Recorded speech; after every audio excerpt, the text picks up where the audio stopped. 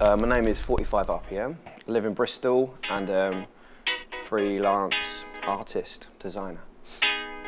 Rock on, acknowledge my song, bring my posse along to the party, cause danger zone from the heart is in effect. So I say, buddy, study, think and learn, dig the move we made. Basically, my style starts from graffiti, where you've got to draw a cartoon-based character. I don't know why, but that's just what happens and what everyone does.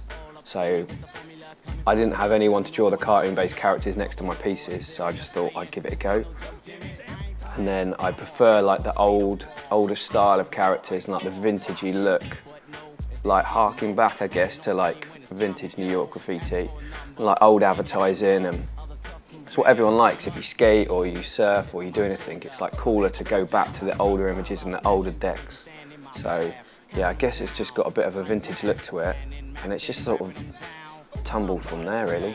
I've spent whatever now, like 18 years perfecting letters, like my name, painting it, and I'm still not very good at it, and I'm slowly getting it. And every now and then I paint a piece that I'm proud of. No one cares. Literally no one cares, and whoever walks past doesn't care. And if I put it up on Instagram, like some mates who write letters care, maybe. But then if I paint whatever, a hedgehog, like an old lady walking past would be like, haha, a hedgehog. Do you know what I mean? Like it's funny straight away, and then a little kid will like the hedgehog and obsess with it and say hello to it every morning on the way to school. And my mates who paint letters will like the hedgehog. Do you know what I mean? So it appeals to the graffiti artist, the old person, the kid. So that's obviously was important then in my head. It's like, oh wow, this is actually going somewhere, and it's not just me spending 20 years perfecting something for like 10 other mates. So maybe I should probably push the hedgehog thing a little bit more. Yeah, like social media is massive. I don't want it to be as huge as it is, but then I do at the same time. So yeah, if I was gonna go to say somewhere like, I don't know, Romania, I know that I could just probably hashtag Romania graffiti. Are there some people, who do they know that I know?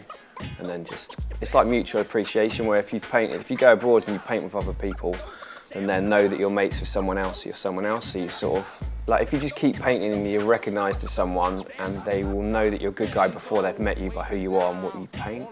So you should be able to look at my style, and then you know that I'm going to be alright. That's how it works in my head. But I can tell like by what graffiti whether or not that person's going to be okay. So I should just be able to look at my Instagram and be like, he'd be fun for a beer. Do you know what I mean? He likes Black Sabbath. That sort of, you know, and it's like, yeah, cool, we'll be mates. It's like a skater seeing another skater, you know, you're going to have the same interests. So graffiti really works in that way of, I've never met you before, you know, we live on the other side of the world, but like, yeah, you can stay at my house. So for quite a few years, it's calmed down a little bit now.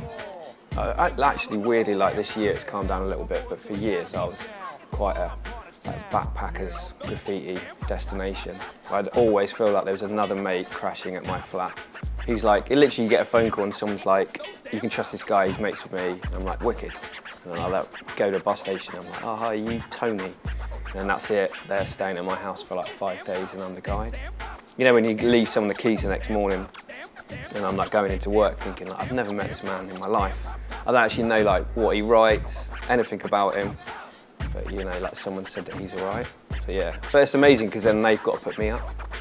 So it's like knowing hotel managers across the world. I guess I'd want my future just to be exactly the same as this. Like I'm like 100% happy. I couldn't be happier. I get to like draw nonsense, and I still can pay my bills.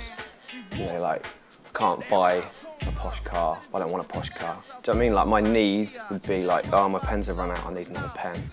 Like I've got ideas and I've got paper, I've got good mates, I live in a really good city, and I get to paint.